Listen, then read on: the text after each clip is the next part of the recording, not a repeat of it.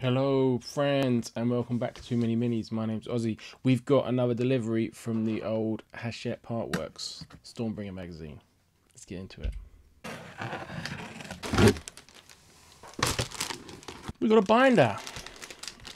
First binder with dividers. Read, collect, build, paint, play.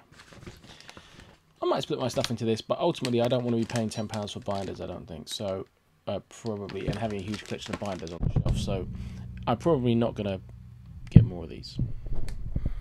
I think you can opt out on the website. Maybe you have to contact customer services. It is nice though. It is of a high quality.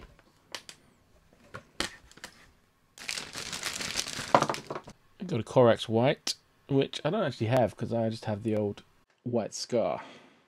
So that's cool.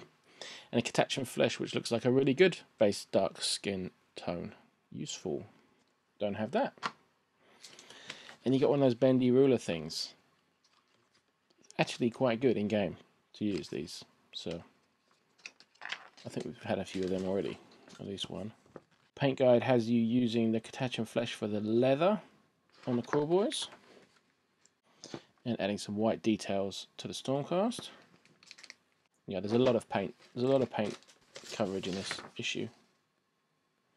There's the wound markers, which they forgot to put in at some point. I'm sure they were meant to be card, not flimsy paper, but come on, it's not a big deal. It's not what you're getting the magazine for. Movement and unit coherency in the rules. How to charge. Getting a bit more in the rules.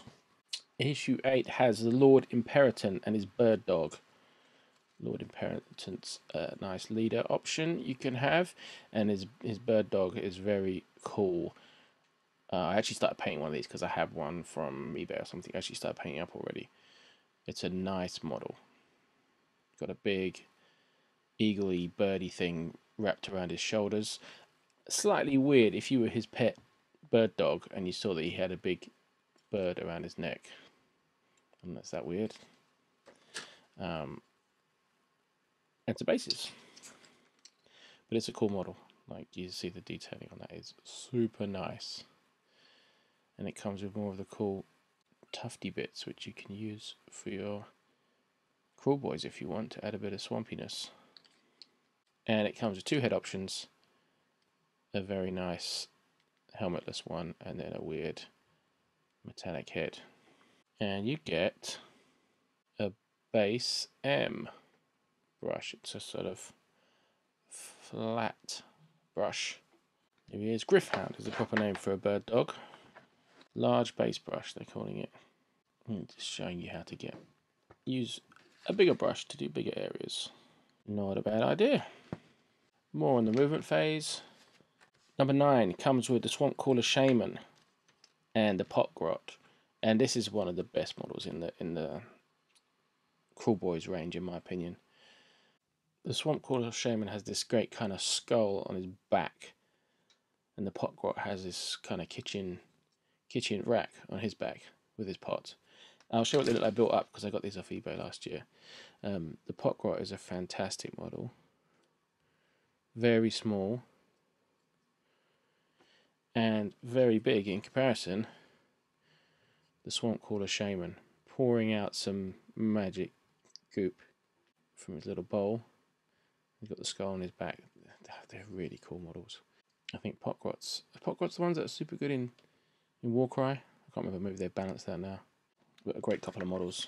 I'll be keeping them for conversion since I've already got them. There'll be some useful parts. There's some lore in this one. Gods and Beasts with more incredible illustrations. Monsters of the Mountains. And then this is being a new unit. We've got their kind of unit stuff where you can give them nice names. And if you just got the paints from this series, you're starting to have a fair few of them now. You can get to pretty much a half-painted stage with them now.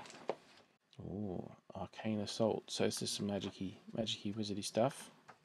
Armies of Gur. That's a nice fold-out map. Love a bit of that. Issue 10. And it's a big one for me. This comes with Xandire's Truth Seekers, which is a Warhammer Underworlds warband that came out in the Harrow Deep box game. I'm not sure if it's available at the moment directly from Games Workshop, but at any point before this would have cost you quite a lot of money to get hold of. So $8.99 for it is fantastic.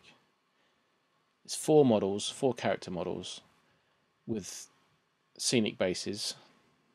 And they wind up looking like this, and they're just really nice as part of an army. If you're doing an AOS army of Stormcast, and you got these guys in there, the Underworld's Warband's inclusion in these magazines is one of the best things about the range. I think they're great value to get 4 really proper character models for $8.99, but also they are often some of the best models in the range.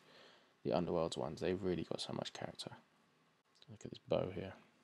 One of them's carrying a lantern, I think the leader, to be extra kind of representative of how they're seeking the truth, shining a light.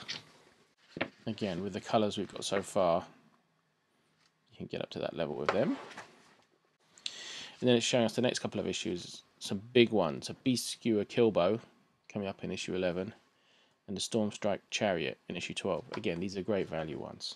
Like, those are going to set you back a bit, I think. So $8.99 for them is great.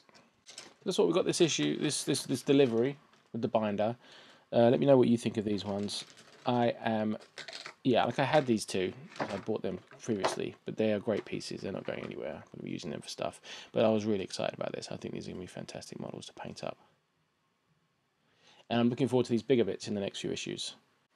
Yeah, the next 4 issues, when we get them, are going to be the Chariot, the big Bolt Thrower, 3 Man-Skewer Bolt Boys, and a couple more paints. So a really high value delivery, that next one. There must be £80 of miniatures at retail in there. So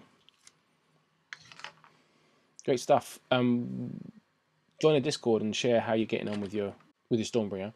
We've got a bunch of people sharing on there how they're doing. Maybe we're going to do some paint along, some streams specifically for Stormbringer, especially to get me going, because I've fallen a bit behind with other projects. So other projects taking over. So this would be great to get back on this. I really need to paint my gut rippers.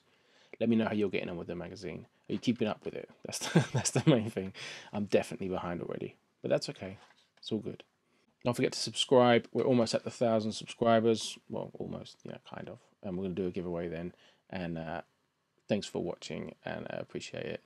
And I'll see you next time. Bye.